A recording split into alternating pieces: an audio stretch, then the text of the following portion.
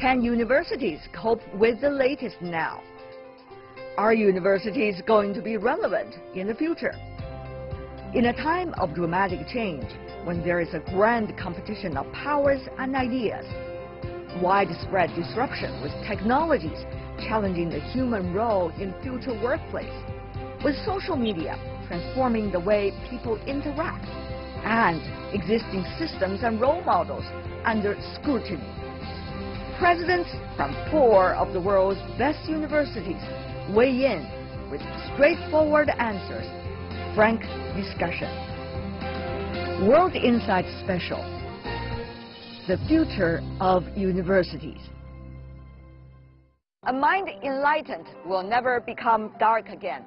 That's what they say about education, which is always the key. But what kinds of education? It depends on who you ask and what time. The answer could vary tremendously, but that in itself is a wonderful thing, an open question with inclusive answers. That's why I'm coming to Peking University, a campus well known for openness, innovation, and inclusiveness. Even this lake, after a long debate, it is officially called Weiming Lake, meaning no definite name, a lake with all possibilities. Peking University this year is celebrating 120th anniversary, and that's why we are also here.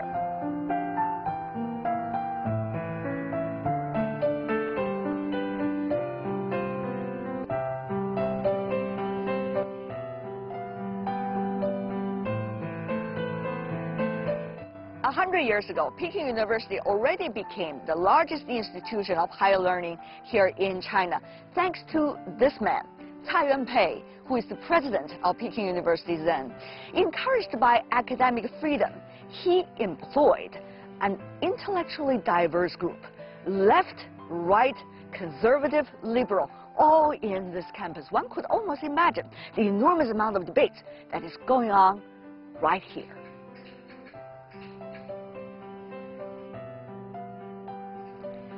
Particularly here, this historic courtyard, the former residence of the school's president. This evening, another debate is going to take place right here, when presidents of some of the most respected universities from around the world will gather and brainstorm about the future of universities. I will see you then.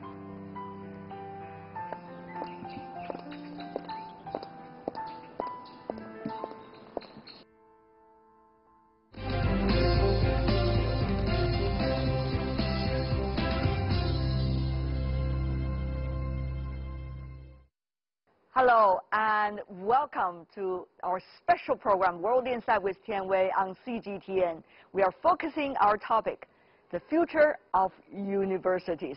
It is a gigantic one, I know. However, we have a very strong panel today to help us analyze all of the important issues related to that topic. I'm so honored to be joined by presidents from 4 world-renowned universities. And now, let's meet them.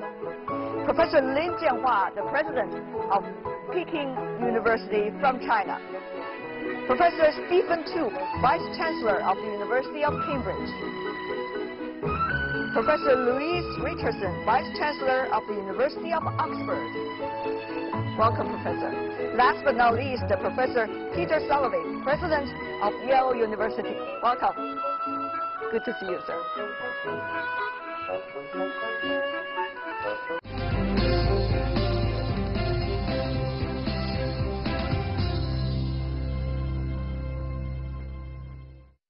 What a pleasure to have all of you here in Peking University. First of all, I have to say my great appreciation for President Lin for lending to us this beautiful courtyard. You probably have to tell us about this, why we are here. Okay, so this is actually a very special place. It used to be the Yanjing University President House, and very recently it used to receive the guests, in particular the international guests like you. And there we go. So my first question, may I have all of you to pick up the writing pad on your right side and try to write down one word. What is going to be the common characteristics of this generation of students on your campus? One word, and one word only. Are we ready to show to the camera? Okay, show what you've got. Wow. Diversity, future leaders, motivated they are, ambitious. I like the word. Yeah, big laughter over there. I'll let you to explain one by one. Let's begin with the ambitious. Well, I think that our students today are really driven to succeed. In part, that's because they feel a great deal of competition and there's a certain amount of anxiety, I'll be honest, but it's also because they have a deep desire to see the world made better, and I'm really inspired by that as a university leader. Vice-Chancellor Richardson, do you agree with your colleague? You have a different word. Show it to us. I have a different word, but essentially it's saying very much the same. Cambridge and Oxford recruit very similar types of students, and I think our That's a polite way of putting it. and I think our students have to be motivated because it's so difficult to get into these universities. And when they're here, they're motivated to achieve, and as Stephen said, to make the world a better place. They're surrounded by other students who are equally motivated, and that drives them even further. And so it's a wonderful challenge and privilege to be leading a university filled with such motivated students. Absolutely. They are future leaders, aren't they? Yes, they are. They are. What we're trying to do is both provide an education that is flexible, that allows one to learn throughout one's life. But that tradition of the university, combined with just how motivated and ambitious this generation of students means that I think we're going to see a lot of leaders come out of our universities. I see a lot of common characteristics among the three words that you three wrote. But I wonder whether the quality of students has to be more than that if we're thinking about future leaders. As our world is changing so much, you heard a lot of anger, you heard a lot of talk about disparity. Will students with these qualities be able to take care of those issues? Let's go with the ambitious one. Vice-Chancellor too. I think you're absolutely right in identifying some of the real challenges that our students feel. It's really interesting. I think there are differences in this generation from when I was at university. I think our students feel more pressure to try to address what are increasingly obvious disparities in society that you've adverted to. So I think that our students have the raw talent. Certainly I know at Cambridge, Oxford, Yale, Peking, they do have the raw talent. I think they are trying to figure out how, though, they can take what it is that they're learning at university and transforming it into an ability to actually make not just the world better for themselves, but actually make the world better for a wider variety of people. And if I may pull out the word that President Lin used, diversity, is essential in all of that. I think all of our universities have one common phenomenon, which is they are increasingly diverse intellectually and from where students are coming, and that's important. People will say, you guys are producing the elites. You're producing the top of the cream, and they're probably disconnected with the rest of the world. Vice-Chancellor Richardson? Oh, I don't think so at all. I think you may be right that we are attracting elite students, but that doesn't mean they're disconnected. In fact, our students come from every walk of life. Education is the most powerful driver of social mobility that we have. So many of our students come from backgrounds very different from the worlds that they will occupy in adult life. Give me an example. I grew up in rural Ireland, one of 7 children. And some of my brothers today work on assembly lines, and I got to the position I'm in because education, because I got scholarships to work my way and got scholarships through university. And people are doing this every day. We all, in each of our institutions, have many students with extraordinary stories to tell. Immigrants coming into our countries, people from broken families and so on, but they're smart, they're driven, they're ambitious, they're future leaders, they're motivated, and they come to university, they work extraordinarily hard, and they get degrees and they use them. I see. But President Salovey, if we don't see it elsewhere, we do see it in the United States. The anger, for example, reflected in the presidential election and many of the political debates that you have right here. So what about those students? Would they be able to face up to these challenges and very different views once they got out there into the real world? I think young people in every generation, the 18-year-olds, 19-year-olds, 20-year-olds, are often motivated by an idealistic sense of what the world can be. Sometimes that looks like anger, sometimes that looks more optimistic. You know, it can take different forms. But in that sense, I'm not sure that today's college students are that much different from yesterday's college students. I think the other thing that's important, our students come from far more diverse backgrounds than ever before at all of these universities. And then they're brought together, and they influence each other, and they are all trying to make their way. You know, the future world of work, whatever form it takes, is collaborative. People are going to have to work together. They're not going to be able to do that working alone. And learning in university how to collaborate with others, how to work effectively with others, that's part of our challenge in teaching and their challenge in learning. Can that be achieved within the campus? That, of course, is a big question mark over there. But Professor Lian, all of your colleagues have already mentioned your keyword. Certainly, for Peking University, though, in a Chinese university, diversity is still a rare word, shall I say, because usually it is all Chinese students, and usually they are all moving up the ladder through college entrance exam. So what exactly is the diversity you're talking about here? You're right. The pursue the sort of national entrance examination is really make people, I mean, alike.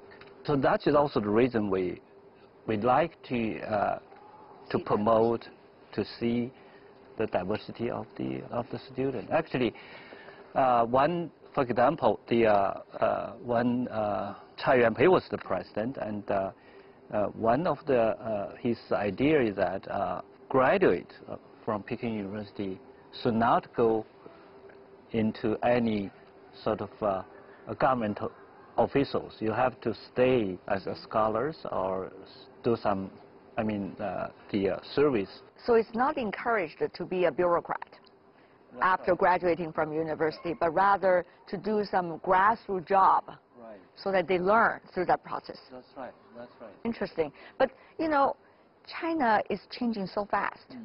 So whether university will be able to provide the tool sets for your students is also a big question mark. The education program we have is used to be very specialized, but now we are trying to diversify our education program. Take, for example, we have a more interdisciplinary program. We have even some programs only have one student. Really? Yeah. Who is the lucky one? That's quite impressive. Archaeology. So there's several years we only have one student. What does it say about archaeology, I guess? But if I may, I'd like to pick up on something you were just talking about. It seems to me that we are trying to educate students to take jobs we can't even imagine today. And so we have to think about, given that we don't know what jobs they'll have, what are the qualities that they're going to need? And it seems to me they're going to have to be very flexible and very adaptable. So we want to equip them with certain basic skills, so the ability to think critically, to write well, to reason, to act ethically, to engage with others in an intellectual fashion. These are the skills they're going to need irrespective of what job they have. So I think it's more important than ever that we look at the fundamentals, precisely because the pace of change is so fast these days.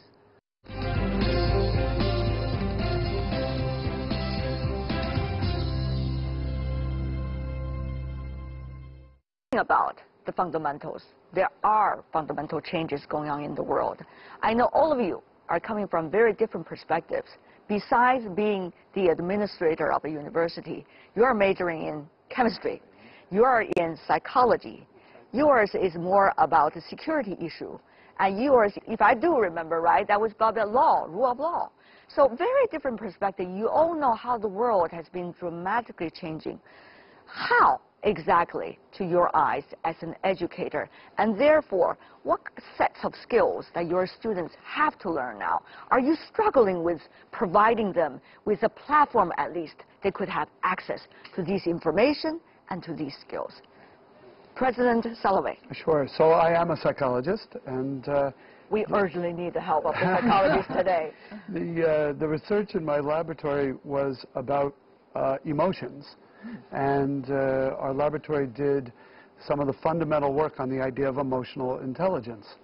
And we describe emotional intelligence as a set of skills that individuals can learn. And if they learn them well, they provide them with an additional source of information on which they can make decisions, draw conclusions, motivate creative thinking, solve problems, and the like. When I was a student in school, we didn't talk about these things. It's not really a part of the vocabulary, but now it is. In fact, educational system in Asia is well known for so-called memorizing. And you follow the order and instruction of your teachers. But obviously, tomorrow's world, these skills will be easily replaced by robots or artificial intelligence. The black box will do everything. So what about that dramatic change, the Chinese educational system, universities included, you have to do right now? Yeah, you're right. I mean, actually, we have a lot of communications, and we start from the specialized education move to more general.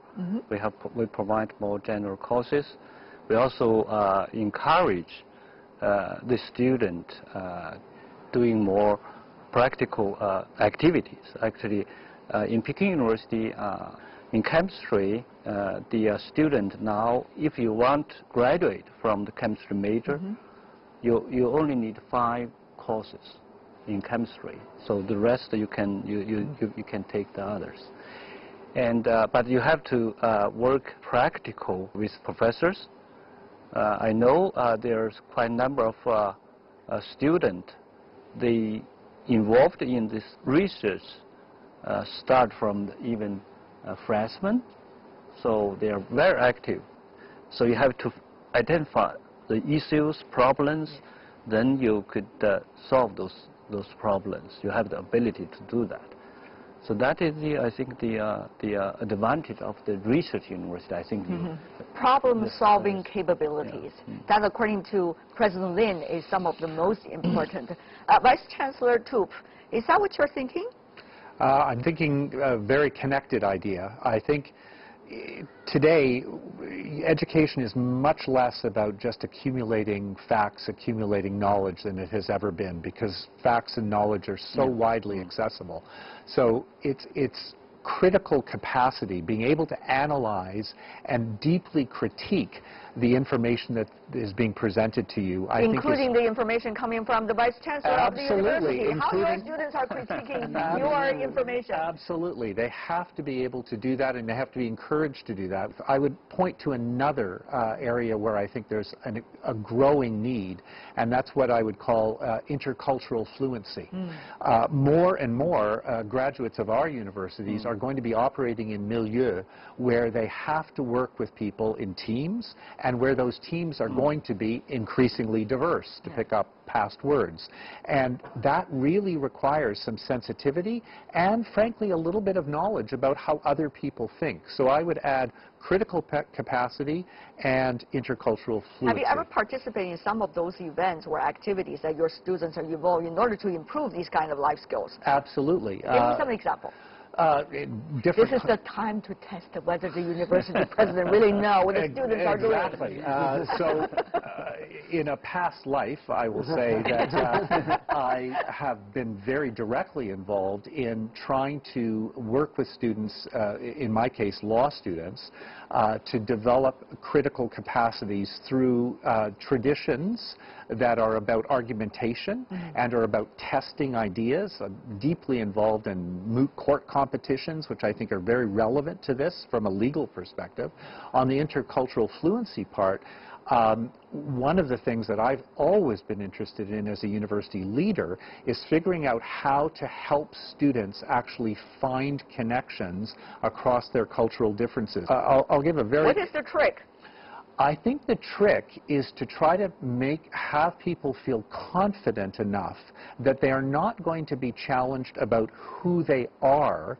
They're going to be challenged about the quality of their ideas and their argumentation.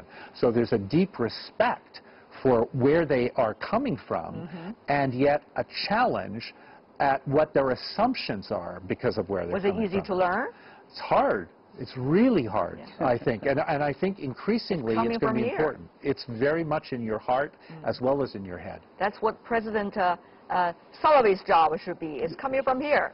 That's right. What Vice Chancellor Tupa is referring to, I think, is the ability to empathize, right? To understand why someone else is making the argument that they make, why they make the assumptions they make, how you can learn to walk in someone else's shoes, trying to understand their perspective.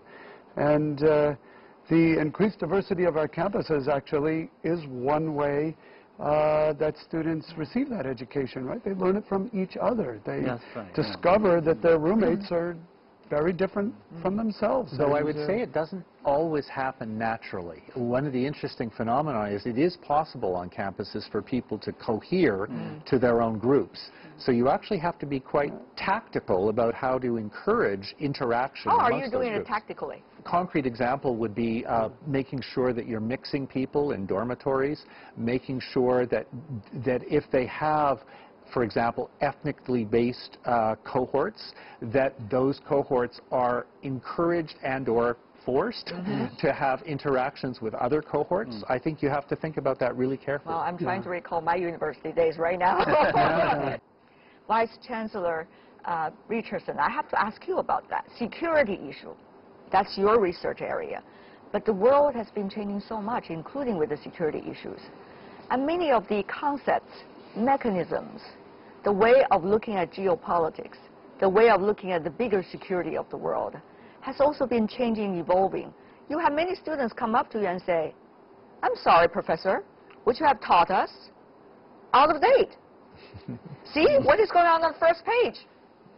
No, they're much too polite to say that. You know how they say it to you. But actually, it's also not true, precisely because of the points Peter was making. The title of one of my books was Understanding the Enemy, Containing the Threat. And the reason I got interested in understanding terrorism was because I was baffled by how people who in some parts of their lives could be parents, upstanding parents, teachers, upstanding members of society, and then could join a group which would commit atrocities that violate every known ethical, moral, religious code in pursuit of a goal that the odds are they're not going to achieve.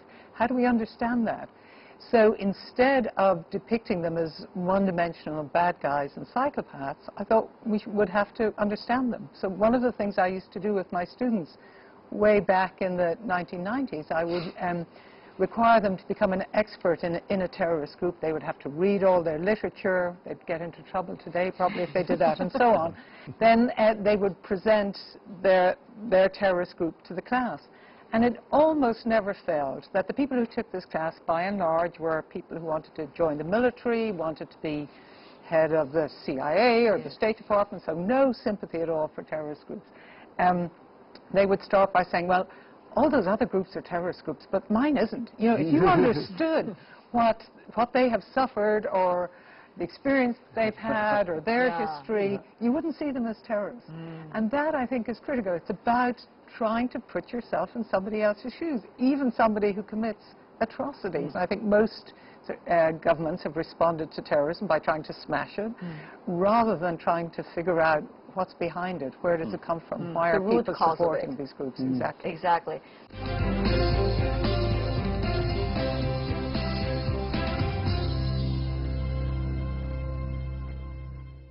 President Sullivan, since the election, I know on university campuses in the United States, enormous amounts of debate about what exactly who we are and why we're here, where are we going.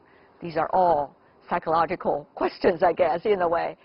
But to you, how would you make sure that your university would facilitate the students with at least ways to explore answers?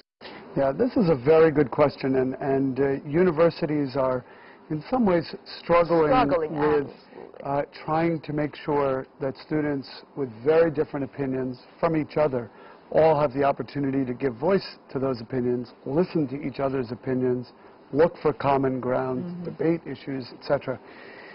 We notice, what you're getting at in some ways is a conversation about free expression that is happening on many campuses. And we're very fortunate on our campus. We do have speakers from all points of view coming and visiting. Our students do listen. When they protest, they do it in a way that doesn't interfere with the ability of another student, of a classmate, to hear the speaker, if that's what that classmate wants to do. So all of that works pretty well. Yeah. But there still is a challenge. And that challenge is, I think, in a different generation, if we disagreed with each other, we would just have it out. We would argue it, we would debate it, we would sit across the dining room table and over a meal argue with each other. But one of the things I've noticed about the current generation is they have a little bit of anxiety about doing that. They worry about offending each other. They worry about being perceived as a bully if they argue too aggressively. If they believe that their ideas are unpopular, they might be motivated not to share them as easily, particularly if they're at all introverted and it's not a natural thing for them to do. And so universities, I think, have an obligation to create situations where students can learn how to express themselves clearly and openly and without fear. Was it difficult? I think we're very lucky. Our residential college system for our undergraduates, which was modeled on Oxford and Cambridge, is an environment in which students live for usually all 4 of their years with the same students, and they become quite close to them. And that people with very different points of view might find common ground, might find something that they can work with, that they can agree upon. I would like to put the same question to Professor Lin, President Lin as well.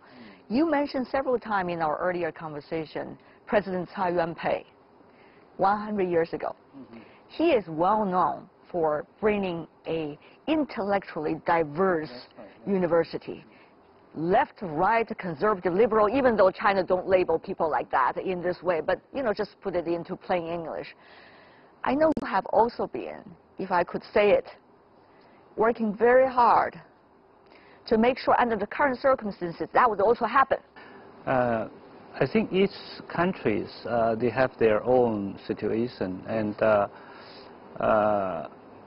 we are, as a university, we have to operate in this certain circumstances. Right. Yeah. I see. But President Lin, in China, there are so many different kinds of youth, because this is a dramatically changing country, as you could imagine. There are those that are ambitious, motivated, want to be the future leader. But there are also those, if you put it into Chinese, 佛系青年, those otaku young people. They want to be in their little world. They want to have a quiet lifestyle, even though they're as brilliant as the students in Peking University. So you see very different diversity. How are you working with them? It's very difficult to frame them into one thing. That's right. But I think we need to encourage them to involved to more social activities, to involve more in interactions, talk to more to the other people, students and faculty. So that we need to although they have different characteristics, we need to encourage them to, to involved more to the society.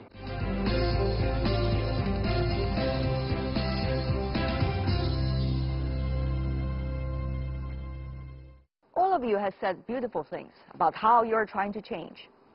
But I have to say, it's not easy. You know better than I do. So where does the guts come from? Where does the courage come from? You know, there's one thing that people know how the world should be like. They know about education. Okay. So how are you facing a reality like this? I just have a fundamental belief that universities are one of the most important social institutions in any country. Is just tremendously inspiring. And as I get to go around and see my colleagues working on every possible issue under the sun and see them trying desperately to discover things, to understand the world better, I'm absolutely convinced that we have to keep these institutions strong. What is the latest thing that inspired you? The latest thing that inspired me was a conversation I had with some stem cell scientists who were bringing together physics and biology. And without giving away too much, because they haven't published yet, the idea that actually stem cells operate in changing not only through biological processes, but through mechanical processes. To me, this was a total revelation, and that physicists were helping biologists understand the evolution of stem cells. It's not an area I know at all, but as a university president, I heard about this, and I immediately thought, this is potentially transformational. If this is right, it has huge implications for how we understand change in the human and indeed the whole biome. And so these kinds of things drive you to think this has to be not only protected, but we have to ensure that these people get to work hard and to discover. I got it. In the lights of your eyes and in the clench of your fists. It's really exciting. It is extremely exciting. Think about all the technologies and the debate between technologies and ethics as well. As we are debating. We just had another debate about how AI is obviously transforming our understanding of what the world is going to look like and the deep ethical implications. Bringing together people in industry, bringing together researchers, students who have very strong feelings about these issues and want to learn more. What about for you, Professor Lin? I go with both sides first this time. Where does the gut come from? I mean, as a reformer, you're well known for being a reformer. You were in some of the key universities in China. You left a track record of being a reformer. Now the technology is advanced so quickly. And, including in chemistry. Of course, yes. So there's not a lot of new technologies, and also there's, even some technologies like AI and data sciences. The industry doing a very good job, and sometimes we need to cooperate very closely to the companies, to the industry. So a few days, we just talked about the how and the research. That is not that easy to do, even though you brush it off and say, oh, there's the thing that we need to do. But it's not that easy, because if you look at the 3 other universities, they have learned throughout a long history of development how to build an ecosystem in which schools can work with business institutions and also with the general society. But for Chinese universities, I have to say, throughout history, we are still a campus that is quite enclosed, rather than incorporating with different factors of society. We're picking it up right now. But this is a process. And yet, your students, they want the best. They want to learn as fast as possible how to build that ecosystem, almost in a way, overnight, I would say. It's hard, but we have to move. Not tonight. But we did a lot. For example, we opened up a new space for student innovative activities, Entrepreneurs, yeah. entrepreneurs. Take, for example, there's awful. So that is a group of students, actually. They found that there's a lot of bicycles on campus. They're not used. So they are repair those bicycles and sell with the student. Now they're becoming the... They become very well-known entrepreneurs. That's yes, right, yeah. and doing very well. What about the guts? Where does that come from? Where does it come from? Yes. I think there's a very... Is it easier for a psychologist? I don't think it's any easier for a psychologist, but I think one of the ways to act in a courageous manner, I think, is to stop and ask the question, what is the right thing to do? What is right in this situation? And that sounds a little simplistic, maybe, but often there is a right way, a moral way, an ethical way to address a question. I'll give you examples, some changes that we've made at Yale over the years. So we give far more financial support to students than ever before. For students at the median income level in the U.S. or lower who are admitted to Yale, their families pay zero. They pay nothing for them to come. And we extended that policy to international students as well. So they receive financial support using the same model as domestic students. And we made that decision, yes, for pragmatic reasons. We want the very best students, no matter where they're from, to come to Yale. That's clear. But it was also the right thing to do. We should be able to financially support everyone. And in, the very first speech I gave when I became president, first welcoming speech, was in 2013. And it was called Yale and the American Dream. And I didn't mean that to be parochial. That is, it's a dream that really applies to people all over the world, which is that if given an opportunity, like coming to a place like Yale, or Oxford, or Cambridge, or Beda, and if you work hard, you will be able to do something in life that perhaps raises you above the manner in which you grew up. We have a role as educators and as leaders of great educational institutions. We have a role and an obligation to help make it happen. Exactly. I think that's right. What about the gut? Where does it come from? Like Stephen, I'm inspired by the quality of the academic work that takes place around me, but also, as President Lin said, by the students. I mean, I've often said that universities are the last bastion of the optimist, standing at a... Repeat it, please. I love it. Universities are the last bastion of the optimist. I mean, there's a lot of quite dispiriting things happening in the world around us, and yet you walk into a graduation ceremony and you're surrounded by smart, ambitious kids. Motivated. Future leaders who are diversified. And they're proud parents, and you just think you have to have confidence in the future when you see these kids. So they're the ones who give you the energy to carry on and to make the difficult decisions that we all have to make. It sounds easy, but you already, when you're talking about it, I have a goosebump in on my arms already, feeling about that moment. Before we go, I do have a final question to ask all the presidents of university to write down your answer, which is, what's going to be the future of universities? If I could, one word, once again. Just one word. Opening. It has to be an opening. One, and network. I think we'll be networked to each other. None of us can do everything. Yes, you have to we put will it be together. working together more and more in the future. Bright. That's an optimist, as you already said. And inclusive. There we go. It seems that all of you are writing in the same logic. It has to be opened, and everybody open to one another. It's going to be networked with the society, among many groups within the university, certainly inclusive as well. And that is going to guarantee a bright future. A bright future of university. There we go. Thank you so much for being with us.